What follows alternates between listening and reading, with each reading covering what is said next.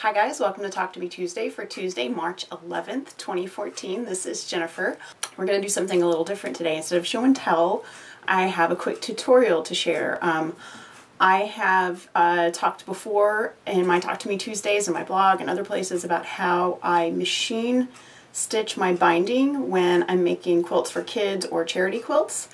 And I have, a couple of people have asked me how I do it, and I have scoured the internet looking for one tutorial that has all of the things that I do, and I found all of the individual things that I do in different people's tutorials, but I couldn't find one comprehensive tutorial that had all of the different things that I have learned over the years from primarily making charity quilts. These are all tricks that I have learned from my friends that volunteer for the Linus Connection.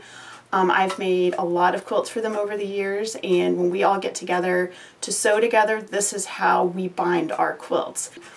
Primarily, we're going to focus on attaching the binding, sewing the corners, sewing the ends of the binding together, and then sewing the machine stitching the binding to the front of the quilt. First thing you're going to want to do is have your quilt ready to go.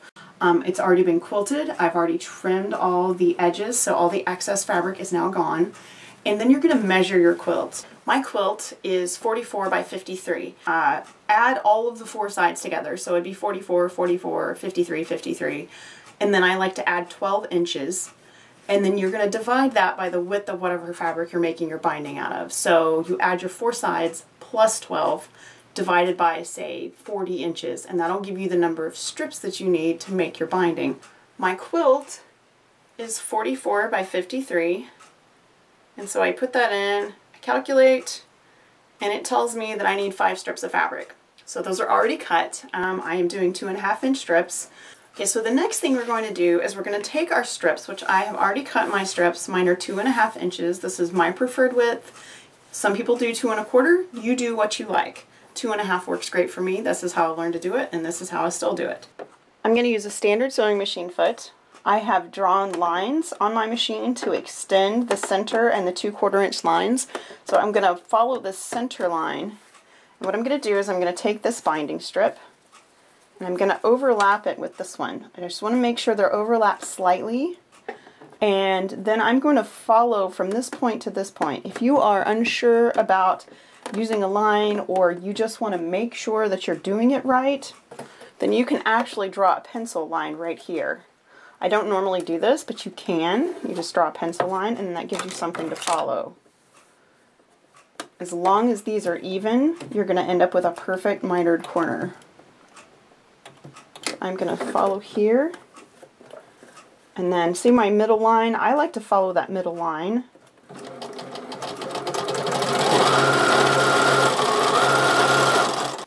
And then that's going to make a perfect mitered seam. I'm going to repeat this on all the other seams, and then what I'm going to do is I'm just going to trim this off to 1/4 inch. I now have one continuous strip of binding, and notice that I did not press this in half. I don't press my binding in half because I like to have a smoother edge when I fold it back over, and I find that if you press it, sometimes that line is not exactly in the center and you have to repress your binding. So I just prefer to leave it open. This is a trick I learned from a friend. I can't take credit for this, but I leave it open. I don't press it. The only parts that I press open are the seam allowances. I've now changed to a 1/4 inch foot. This is optional. If you have a walking foot, you can use a walking foot. You can use any standard foot with a 1/4 inch marking. I happen to have a 1/4 inch foot, and I have dual feed, so I'm going to turn my dual feed on, and that will help pull all the bulk of the quilt through the machine. So I'm going to start with the back of the quilt. This is one of the things about this technique that's different. You don't sew to the front, you sew to the back. And so we're going to take, and we're going to leave about a 12 inch tail. So I'm going to line this up to the edge of my quilt. And if you want to, you can pin here. You don't have to, but you can. You can start with a pin just so you know that is the unstitched edge. I'm just going to go a little bit past the pin. I'm going to go ahead and sit down my foot, and because this isn't pressed, I just fold it in half as I go. We just want to make sure it lines up with the edge of the quilt, and we're just going to sew.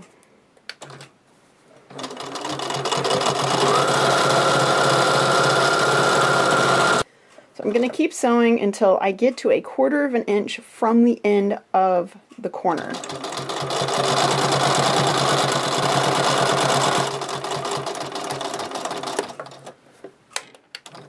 Now I actually have a 1/4 inch line here. You can see it right here as well. So that's how I know where to stop. I'm going to leave my needle down, turn my quilt. Sorry about the little bump there. I'm going to raise my needle, pull it out just a little bit. We're going to fold up. And I'm going to fold down. And if you need to adjust it, just adjust it. You want a 45-degree angle there. We're going to make this, there we go, just like that, so that your corner is nice and folded. Now we're going to do the opposite here, where we're going to start 1/4 of an inch in. If you have a dual feed, you might have to raise it here. Mine occasionally will grab on right there. So we're starting 1/4 of an inch in. It's really important that you not stitch all the way to the edge, because if you do, it'll be impossible to turn your corner when you get to the other side.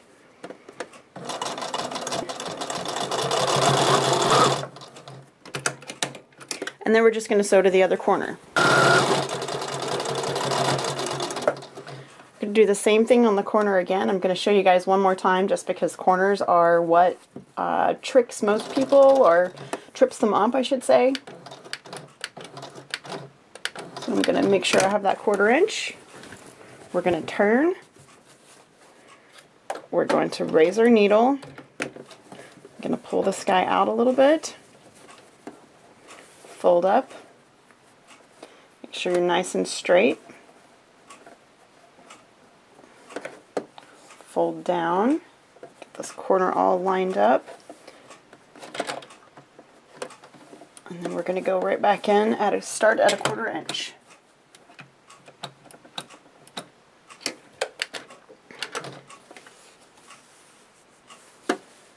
All right. We've sewn all 4 corners, and now we have just this little bit left to do. And the next thing I'm going to show you is a little trick I learned from some of the ladies at the charity that I volunteer for. And this is a super cool trick, and I hope that you will find it to be really useful. I'm going to take the loose end that I started with, and I'm going to pin it down, just so that it's nice and flat. I'm going to take this ruler, and I'm going to put it right where it's 2.5 inches. So this is 1 inch, 2 inch, 2.5 inches. I'm going to overlap this, and this part is going to be anathema to anyone that's been quilting for any length of time. You're going to not want to do this, but you can do it, and it'll be fine. So I overlap it, make sure it's nice and flat, and I'm actually going to use a pair of scissors. See, I bumped it, so I want to make sure it's in the right place. I'm going to use a pair of scissors, and I'm going to trim that off. Okay, so don't freak out yet. We don't need the ruler now. So now we have these 2 little ends like this. This is the easiest trick that I've ever learned for binding. So we take the 2 ends, take them together like this. You're just going to turn them. And this time we're going to make sure the ends meet perfectly. So I'm actually going to pin this over here so that when I sew, my pin is not in the way. And when you stitch this, you're going to stitch from this corner to this corner. And you can draw a line there if you want to. You might have to manipulate your quilt a little to get this to lie flat. So I will just twist it around until I get these 2 little ends where they lie flat. So we are going to sew from this point to this point. So I'm going to find this point under here, make sure it's right in the center, and then I'm going to go ahead and put my needle down. I did leave my 1/4 inch foot on, and I'll show you why in just a second. So I've made sure this is centered up. We're just going to stitch all the way down. And can you see, I don't know if you'll be able to see or not, but my 1/4 inch foot left a little line right there, and it basically just left a perfect 1/4 inch seam for me. So I'm just going to trim along that little seam, and then I'm going to finger press this. And then I don't even have to leave my machine to get up to iron. I'm just going to press this with my fingers.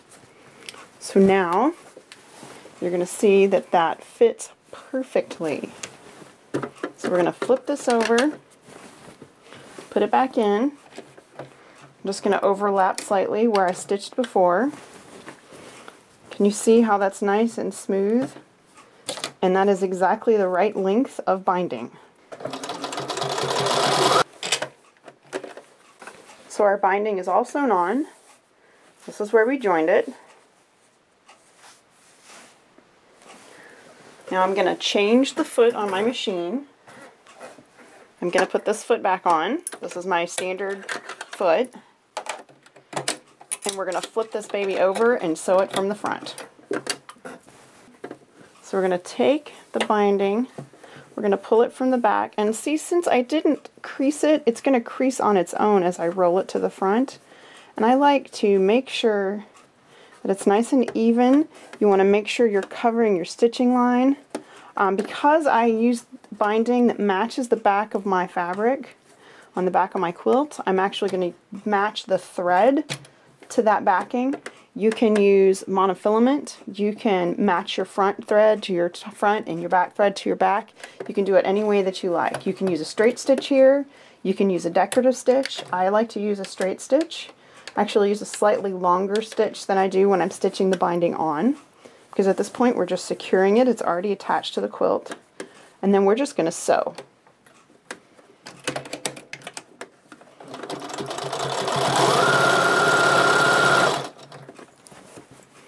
I like to stitch close to the edge.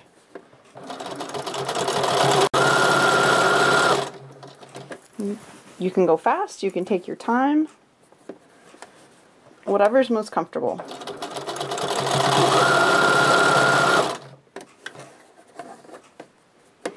As I get closer to the corner, I'm going to make sure that it's nice and straight.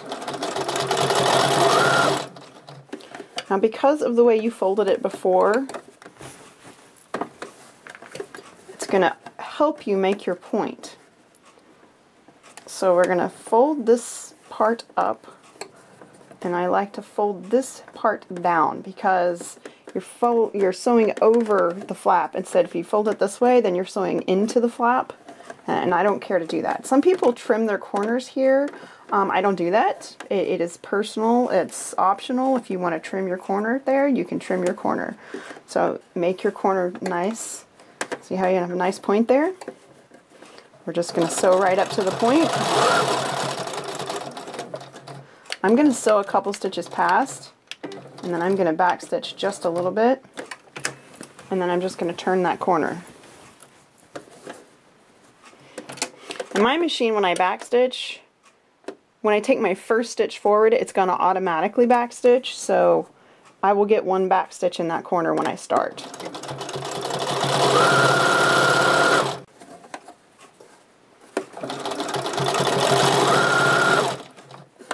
I'm going to slow down so I can show you one more corner. Remember, we're going to fold up, you're going to fold down, and you can manipulate that with your finger just a little bit to get it to a nice point.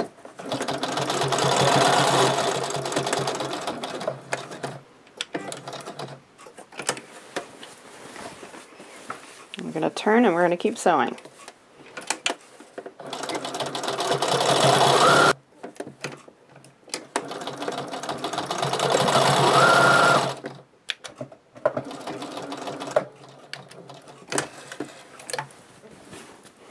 So we're done. It's sewn on. You can either tack your stitches and trim your thread, or you can bury these if you prefer. So that's it. That's how I bind a quilt completely by machine. I hope that was helpful to some of you guys. And remember, as always, my quilt philosophy is just because it works for me doesn't mean it has to work for you. I like to accumulate tips and ideas from the people that I meet and that I learn from and incorporate them in my own technique. So if you picked up just one new thing today, then that makes me happy. And I just want to comment on a couple of things. This is a charity quilt. This is actually one of my UFOs for 2014. So this one is done now, and I will be donating it to the Linus Connection on Saturday. Also, the little trick where I showed you the ruler, You can also trim a piece of your binding itself off because it is the width that you want to trim when you overlap those two pieces. So if you don't have a ruler handy with you, say you take it sewing somewhere else or your ruler's across the room or whatever, you can snip a little bit off the end of your binding and use that 2.5 inches or whatever width you use for your binding to trim that down. If you want to hand stitch your binding to the back, you can use this exact technique. Just sew your binding to the front of the quilt instead of the back, and then when you pull it to the back, you hand stitch with, you can use a blind stitch or a whip stitch, whatever you're more comfortable with. Don't forget, the Talk to Me Tuesday traveling swap box has been shipped. It's on its way to its first destination, so we'll be looking forward to seeing those videos. Hopefully not too long. The first 3 are international, so there'll be a little bit more spread out in between there. I wanted to let you guys know that I did mail the Fault in Our Stars that we all read and wrote in to John Green last week, so I don't know if we'll hear anything about it, but just know that it is actually, he should have it by now.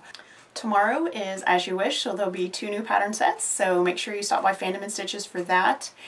And I actually have Quilt Retreat next week, but it won't be until Thursday, so I will be here on Tuesday for Talk to Me Tuesday, and I'll show you guys what I'm taking with me to work on. And before I add anything else to this video, I think this is it. I will talk to you guys next week. Bye.